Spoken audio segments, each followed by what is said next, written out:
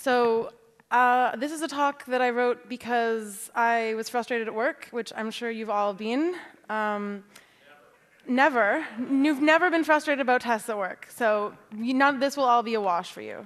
I gave this talk 2 weeks ago, and I thought this joke was rather clever, so I'd like to give it a shout out. So I guess. So you know, Sam's really heavily featured on the stage this conference. So yeah, what's with the goat? For you folks who don't know what I'm talking about when I say obey the testing goat, this blog post is where I found out what this actually meant, because I'd heard the reference several times and am too young to have been at PyCon 2010. There is a test book called Obey the Testing Goat, and I hear it's quite good and have been recommended it many times, so I hope that this person does not feel like I stole it too hard. Okay, so I'm an early career. You might be able to tell that because I don't look very old. Mostly I do back-end stuff, so that's where I'm coming from with the testing perspective on that. And I've been at my current company in Mexico for 3 months, so you know, that doesn't give you a whole lot of credibility to try to sort of start coming in and changing a lot of things. So this is just what's kind of been what I've been working through for the past couple months. You may take mileage out of it, you might not. So what's the actual problem? For me, we have no unit tests on a specific part of the code that is not necessarily customer-facing, but certainly important and gets a lot of traffic from our internal users every day. That's unbelievably dangerous to me. It makes me anxious all the time. I'm freaking out anytime I push code anywhere. I don't want to touch code like that. There's no unit tests. There's no unit tests. OK, so it's not just an engineering problem. This is also a people problem. It's both because it affects both sides of how you have to sort of fix this problem. So on one hand, it's a culture problem. You have to change the social behavior and accepted norms in your coworkers, and therefore your group. And we all know this. Changing culture is really hard. It's not something that you can just do because you've set down a new law and magically everything works. Unlike maybe sometimes code, where sometimes just stuff magically works.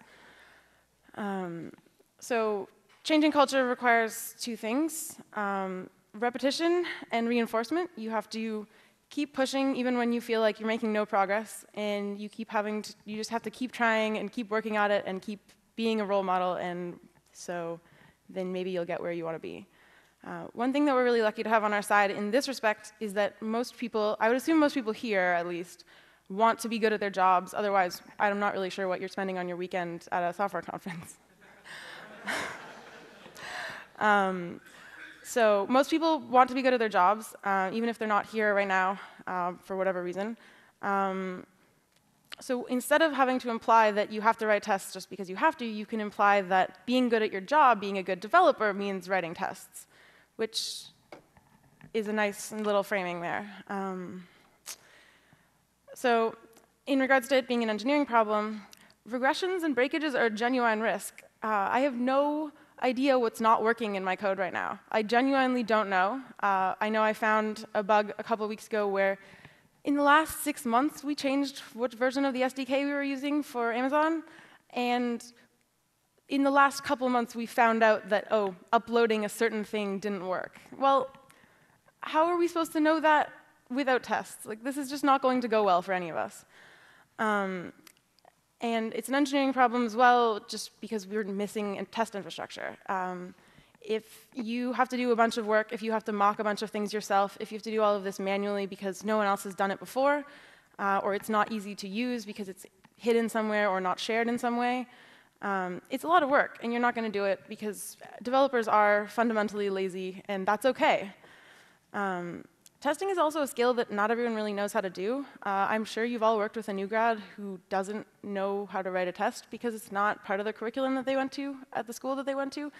And that might be frustrating to you, but it's a reality. And just giving them that framework gets you a long way of how to actually write tests that are testing what you want.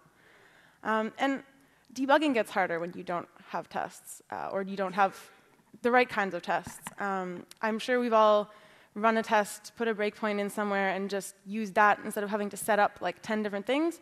If you don't have these unit tests, you can't do that. You have to now set up 2 or 3 different things and call your code somehow in a mysterious way. And nobody wants to debug if they have to do all this work to do it. So realities of life. You cannot write all the tests for your code base yourself. Or at least you shouldn't unless you're the only developer, in which case you get a pass for this whole culture thing.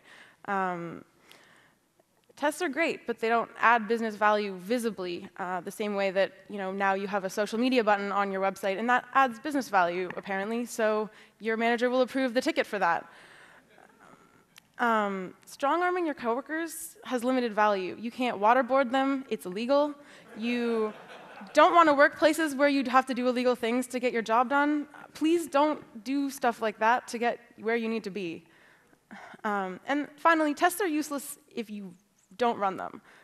So if you don't have CI set up, and you also don't have unit tests, you probably are in a really bad place. But if you have tests and then you don't run them at all, there's no CI, that's something to fix. In contrast, good test suites tell you that code meets the requirements. So encouraging people to write them is going to help them clarify what the requirements that they need to be testing are. It's free documentation of intended usage. The person who wrote the code is showing you, by writing the test, calling the code, how you want to be using it, how they think it was originally intended to work. They have instructions on how to set them up so that when you get a new developer or when your team member from some other side of the company has to come and help you or wants to submit a bug fix, they don't have to read your mind or read all of the code until they can figure it out. And they actually test things. What do I mean by that? I know you've all seen a bad test before, but in general, they do nothing. So this test is going through a terrible piece of code that I wrote in the last half an hour to parse an email and split it so that you get the local part and the domain part. And we're testing it. And the code and the test do the same thing. And that's really unhelpful. And I've seen tests like this in production, especially with regexes. Don't put the regex in the code and the test. That's not helpful. It's upsetting. You're hurting me. Don't do it. But you've all seen tests, maybe not exactly like this, but they don't really test what you're looking for. Or, God forbid, they don't have an assert. Not OK. None of this is OK. So try to actually test things in your code. Good test suites are also documented enough on how to run them. They don't mock things if you can help it. If you can help doing anything, don't write mocks. It will make your life a lot easier when you realize that the weird bug that you're experiencing in prod but not in test is because the weird interaction between Alchemy and Factory Boy and Postgres all comes together in a crashing halt because Factory Boy wants to increase the ID of everything by 1, and Postgres also wants to do that. And everybody is very confused at this moment. Tests are organized so you can find things. Getting people to write your tests in a way that you can go and look for them later, or a new person can infer where they are based on names and file names and directory structures, not the worst idea for getting you a lot farther in your testing journey. And using planned infrastructure is very, very helpful for that as well. What do I mean by that? Let's say you have an internal API server that you're running tests against, but you don't really want to, you want them to be unit tests, so you're sort of mocking this out. If everybody uses the same mock that is in a standard testing library that you expose to everyone in your company so that they can all use it, it is more consistent. It is more likely that someone will actually update it and realize, oh, that we need to update the mock, the standard mock of our API every time. You just have a better shot of actually being OK when your tests run. So this is a real thing. Nobody is always willing to write tests. You've definitely seen someone who said this, and it's frustrating. But why are people not doing this? What are we fighting against? So, in my opinion, people don't write tests partially for a couple of reasons that sound very familiar to me from trying to get children to eat their vegetables. There's no consequences. If your kids are not eating their vegetables, and then you're just like, OK, that's fine, here's cake. Like, they're not going to do it. The same thing goes for developers. Oh, you didn't write a test? Well, I'm approving your PR anyways. This is fine. They're never going to do it then. So your coworker has officially been trained to think that you are completely fine with testless code, which you are not, by the way, for the record. No one's watching. There's no social pressure. So when your mom leaves the room and then you feed broccoli to the dog, this is the same thing as not having code review. It's not great. Some people don't find testing fun. I'm one of them, and I don't enjoy writing tests. They're not my jam, but they're more important than anything in terms of basic engineering reliability shots. If you want to actually have good code, you're going to have to do it, so you kind of have to suck it up, which is kind of like being an adult and having to eat broccoli, even though you're not really a fan. And some people just don't know how to do it, so they're just not going to figure it out. Maybe they've never used PyTest before, and you have to explain it to them so that they're willing to sit down and write 5 minutes worth of unit tests. These are less vegetable related. If your current test suite doesn't pass, I don't want you to leave the room right now, but you have a current emergency in your code. If your master branch of your unit tests do not actually pass, this whole talk is not really for you anymore. You need to go home, and you need to think about your life choices, and you need to have a nice, serious thought about what you're doing with your life. And then you need to go implement a CI server and make sure that GitHub doesn't allow you to do this ever again. And lack of testing infrastructure support. So again, no standard tested mocks or tools that you need to set up. Maybe you really want to try hypothesis for some reason, and that's the only test that you're going to be able to write at your company, which is a fuzzy assertions test. Maybe you don't have a database that you'd like to run against, and no one has bothered to set this up, and you're just writing unit tests that don't really touch the database. So you're like, why bother? Just various things that are just hitting you because it's all of the yak shedding that you don't really want to have to do. Testing can help you improve correctness, which is great, because that's kind of the point. And it gives you that free certainty about whether upgrading SQL Alchemy is going to break your code, your friend's code, the other guys who you've never met but works in some other lab in your company's code. Like, everybody will be happier and less anxious when you have to push to master. And it lets you be the first user of your code, which I think is really important as a concept. When you're first thinking about how to call it and what you're looking for as of expected results, it makes you a lot more aware of what the actual requirements and the value of your code actually is going to produce, which is kind of a great side effect, because most people are thinking about tests from a correctness point of view.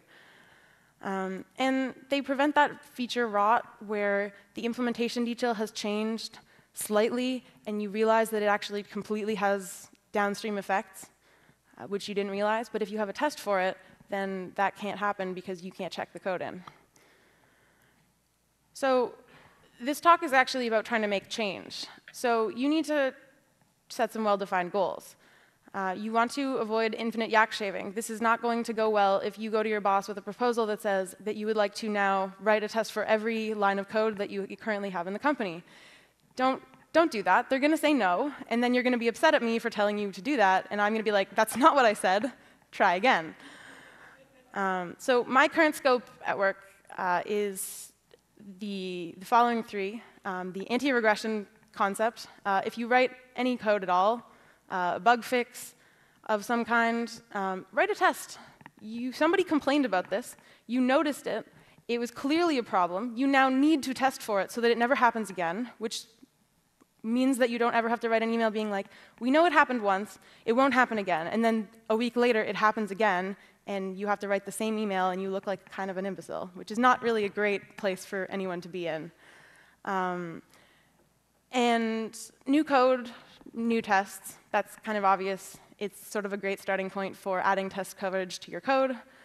And planning some projects for us to get some standard testing infrastructure developed. I discovered that we run some functional accepting Selenium tests against a prod mirror, and it has to have data in it, but sometimes the tests fail if the data from prod is not quite what it was expecting, which, what the hell are we doing?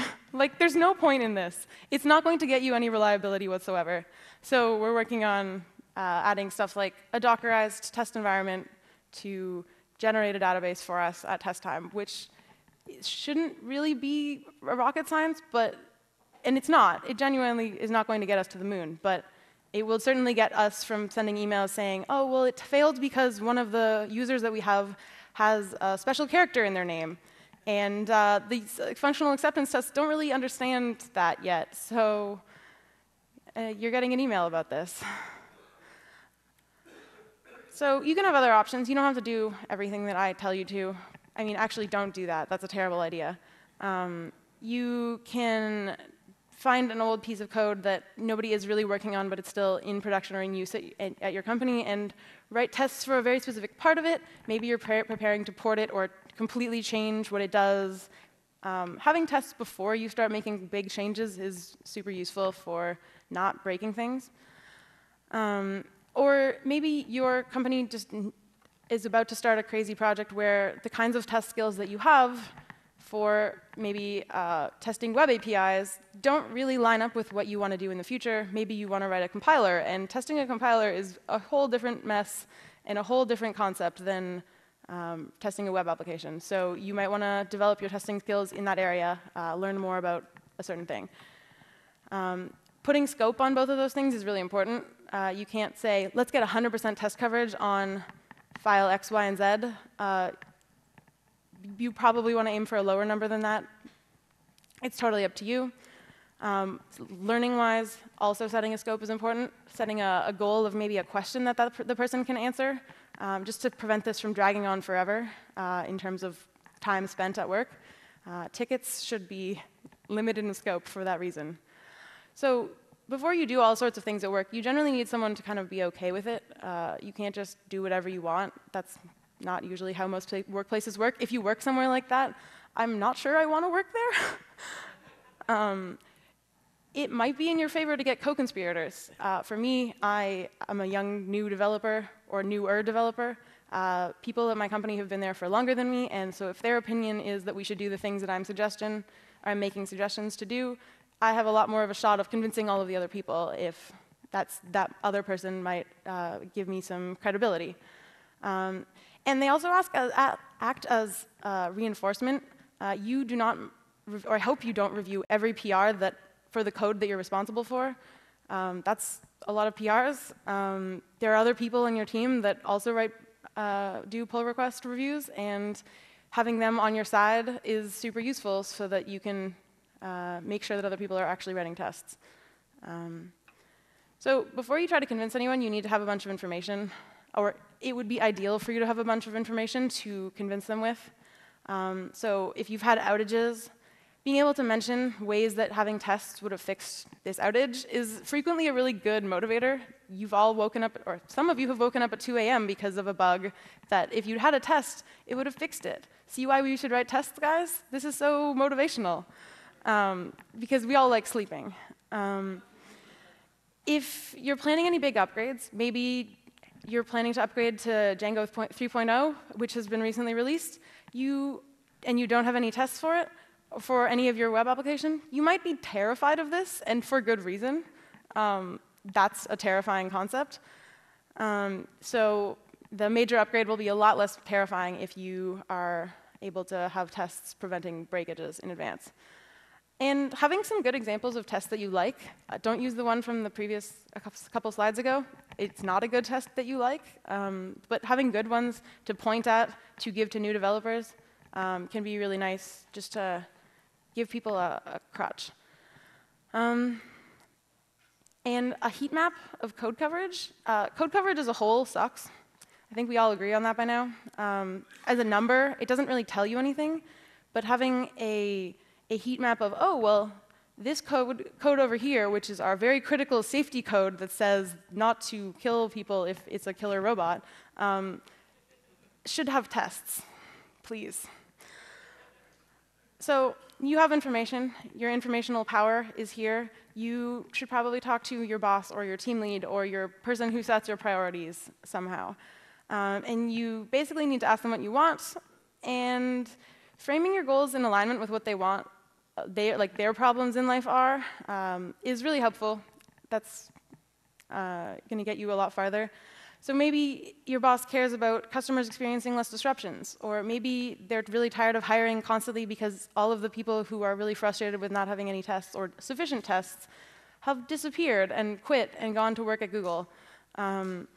Or maybe your dev lead is really upset because the project manager and the customer experience folks do not talk to the developers, and the developers do not talk to the other people, and improving that communication because you've written tests might make your boss a lot happier. So your reactions might vary. Sometimes you're going to have to just do it anyways. You should probably write tests even if your boss does not want you to. But you probably don't want to work there if you have to ask permission and/or forgiveness for that. The culture is now officially broken if you can't convince someone that you need tests. It's not good. And no, it's not a visible customer feature. And no, it's not something that will gain you $50,000 of revenue in the next 6 months. However, it is going to make you not have to hire new people when all of you are burnt out because you keep getting paged at 2 in the morning because your code sucks. And my code before I test it sucks. This is not an indictment of people coding. This is an indictment of people not testing. Your boss might also be super enthusiastic and completely not aware of why this is a problem that you haven't had before, but like, oh, you want to do this? It's your pet project? Go nuts. I don't know if I like that reaction either, but it is what it is. So what you're going to want from your boss, especially if you're me and you don't actually manage people and therefore have any power in any way, is permission to do a bunch of things. You want to be able to talk to your coworkers and tell them that this is now a thing that you're doing, and that they are also doing. You want to add some of this to onboarding. If you're onboarding and you're not going over your testing framework or the things that you do to test, you probably aren't doing any onboarding at all. You should probably start doing some onboarding, some informational sharing with your new developers, and you should talk about testing during it. And then you need them for your boss specifically for performance management. I can't yell at people for not doing stuff at work. I mean, I can be like, hey, I was upset that you did this, but I can't be like, also, you have 6 months to get your stuff together, or else we are going to have to let you go. Performance management talks.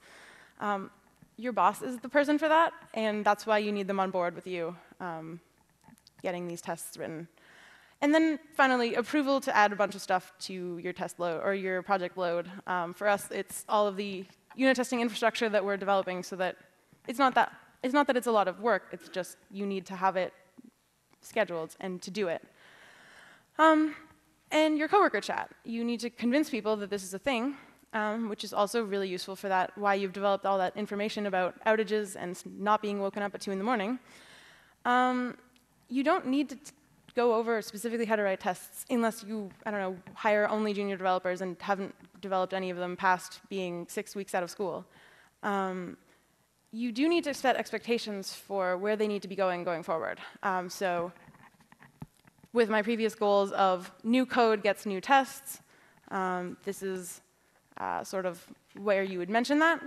And also where you would mention the fact that you're developing the new infrastructure for having tests occur.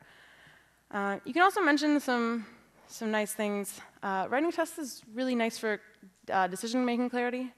And it's free docs. It is free usage docs. How do you use this code? I don't know. Go read the test. Go find out how it's used. And then you can use it in your own code, which is kind of motivational because if you aren't writing unit tests, you probably also don't have any documentation. So Setting your new expectations can sort of go over also what your code review should look like. If you're having a review and you notice that someone hasn't written any tests, or no tests are touched in the code that is being changed, then that's a thing that you should mention in your review comments. You can ban people from merging stuff before they've written enough tests, or they've written too many tests, or the tests are generally not particularly productive. And in general, just going over those things so that they know what you're expecting from them as a team now. So now that you've done all this expectation setting, you need to continue maintaining this. This can't be a 30-day cleanse sort of trend. It has to be a journey or a part of your reliability focus at work. So it is genuinely a thing that you need to continue working on as part of your work life. So continuing education, if you find tests, maybe you read open source code in your spare time, or maybe you just found a test in your code base. Sharing that with your team can be really helpful for reminding them that this is a thing that you do now and that you must write tests. Having a code review checklist, just as a subtle, hey, are there tests in this PR, can really help people remember that that's a thing that they're supposed to be enforcing. And having metrics, code coverage sucks, I agree. However, having the numbers and saying, oh, well, it's getting better now, can get you a lot more buy-in or a lot more awareness that, oh, you have a fire. No one's actually doing this, even though we said it's a thing that we have to do now. And this is how you would find out, potentially, that there are consequences and performance management requirements if someone refuses to write tests. You can't waterboard them, but you don't have to work with them. Planning future code. You are now a person who has tests at your company. You should not plan code without thinking about how testing that code is going to happen. If you're going to add additional dependencies like Celery, if you're going to start having microservices, you should make sure that you're aware that those things have additional testing requirements that are maybe not what you're familiar with, and thinking about that is super important.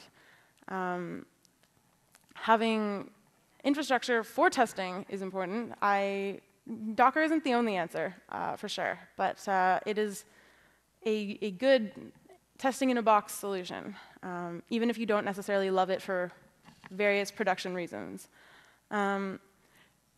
So let's say you decide to go for distributed test architecture, or distributed systems architecture, and you don't know anything about it, and you want to write tests for it.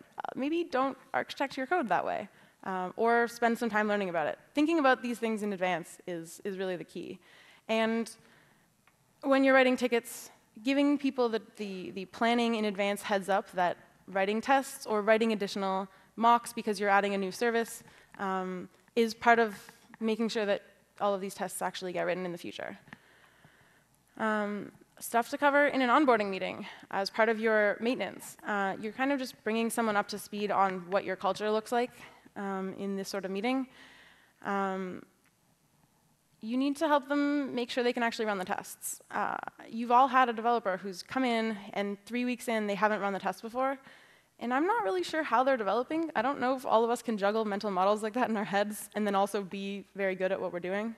So making sure that people can do that is really helpful to get them up to speed a lot faster. Going through the code review checklist just so they have an idea of what's expected of them. Not everyone's code review checklists look the same as yours. So giving them that heads up of what they're expected to do is a lot more orienting than just throwing it at them and saying, good luck, first code review, here you go. And it's definitely helpful to give them examples and consider pairing with them. If you've never written a test at your company, maybe there are weird things that you don't know about. Maybe all of the test infrastructure, all of the mocks, all of the factories are kept somewhere that you don't know about, and you need to be shown where they are. And that's a lot of orienting, helpful information right there. You also need to accept that you can't test things. So you can't control every input to your code. You probably can test most of the way there, but you should not be that obsessed with it, so long as you are aware that that is a thing that you are being obsessed with. Scaling, load, and concurrency are all complicated, especially if you don't have any tests at all right now. It's not something that you can immediately start magically testing. It's something that takes a little more effort. Prod and dev are never the same. You may discover this when you find a bunch of random code that basically says, if env equals prod, do this. If env equals dev, do this other thing. Well, how is your test going to go if you can't test in production exactly like that? And there's also just never enough time. You can never write a test for everything. You shouldn't write a test for everything. And tests are not going to be the only way that you maintain reliability. So you should not forget these things. You should not forget to write regression tests. Bugs, catching them, it's really nice to have tests for that. And tests are free documentation. So thank you.